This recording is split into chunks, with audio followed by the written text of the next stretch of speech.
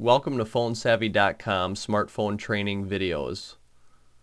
To disable or enable the lock screen tone, you can do that by selecting the menu button while you are at your home screen, which is located right here. Now choose Settings and then select Sound.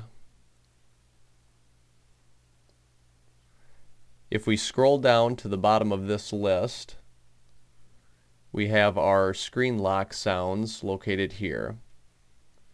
Since there is no check mark in this box, I have no sound when I lock or unlock my HTC Rezound. If I touch that box, it will place a check mark there, and my phone will now make a tone every time I lock or unlock my phone.